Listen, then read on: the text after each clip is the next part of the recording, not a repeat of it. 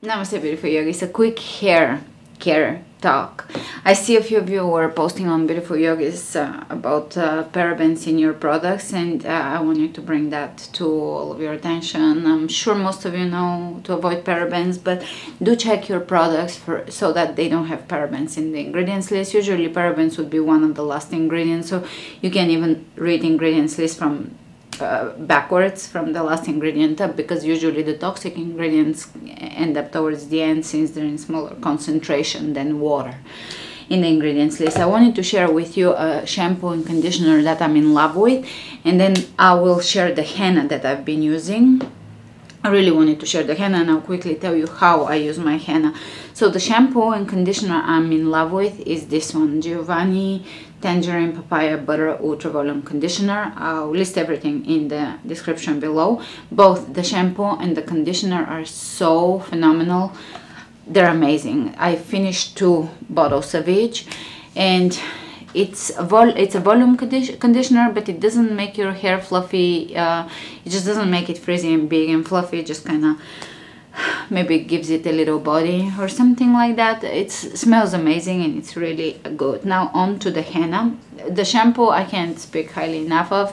My hair really struggles with the California weather. I have okay hair or good hair when I'm in a more humid environment, and when I come here it is drying.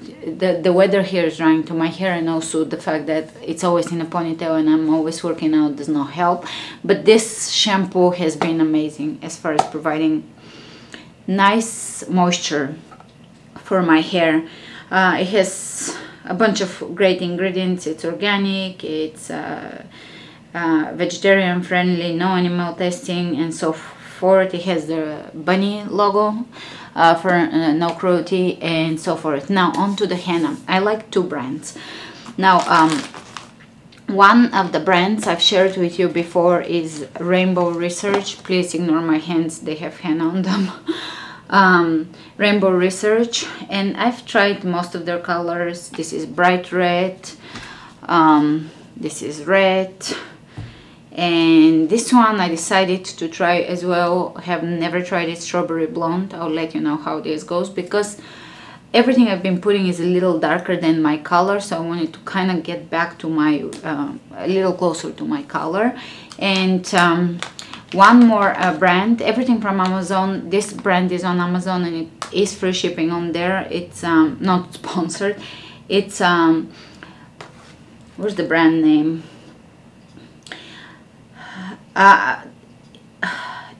The hennaKings is the brand name, and it has added ingredients to it. This particular one is for beard. It's the manly guy one, but they have for women and for men. This one in particular had clay, red clay, and a few herbs in AMLA, NEEM, and a few other herbs in it, so that's why I loved it. And it's pretty, it's dark red and it's pretty red, and I liked it for my hair. I don't know if there is another one in particular that has all these herbs and clay added to it, so I'll just list this one, even though it says for men. Just don't worry about that. And just use it. And the way I use, so like that's my new favorite. I still like Rainbow Research and this brand, so whichever brand you get, you're not gonna regret it. And this one in particular says vegan, organic, cruelty free, chemical free, preservative free, no PPD, which try to avoid PPDs, no ammonia, no peroxide, no pesticides, no metallic salts. That's another big issue with hennas, to make sure that you're getting a clean enough brand that doesn't have metallic salts in it added, like for enhancing the redness in it. So this one, this company does not have it.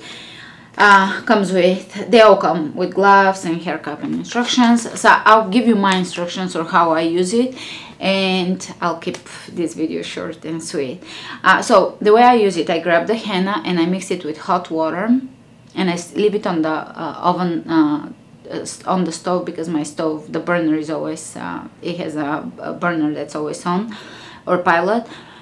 So I leave it on the oven for 2 hours so the color develops. I put a little bit of vinegar and mostly hot water, and I mix it and I let it sit for 2 hours so the color completely develops. The way you know if the color develops is when you stir it. It forms a crust that's a little darker than the rest of it. It's starting, meaning that it's starting to develop.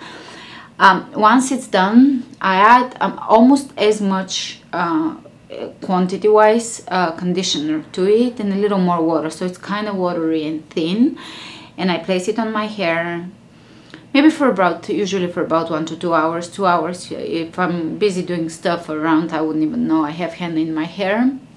And after that, basically because of the conditioner, it's very easy to rinse it off. I just rinse it off and it comes off kind of, it's the consistency of hair dye, so it's very easy to apply and very easy to rinse off. Right now the color I have is this color and it's very red in the sun. Rainbow Research and this brand both have brown and black. If you don't like red in your hair, they both have no red colors, like auburn, light brown, dark brown, and black, and they're mostly based on indigo powder. And I think that's about it. To your henna, you can add, if you're if you want blonde highlights, chamomile. You can add wine, berry juice, or any juice you have, blueberry juice, cherry juice, beet juice, any of those things for reddish color. You can add red wine. You can add vinegar or lemon as your acid, and coffee if you want a little darker and more on the brown, darker side hair color. What else? I think that's it. You can also add rosemary essential oil to it. That also enhances hair growth and can give you a little more shine to the hair. And that's about it. That's what I wanted to share with you as far as hair care goes. If you have some interesting ways you use henna, let me know in the comments below, and I'll see you soon with another video. Or I'm starting beginner yoga series, so I might see you first with the beginner yoga series and then with some other content. Thanks for watching. Namaste.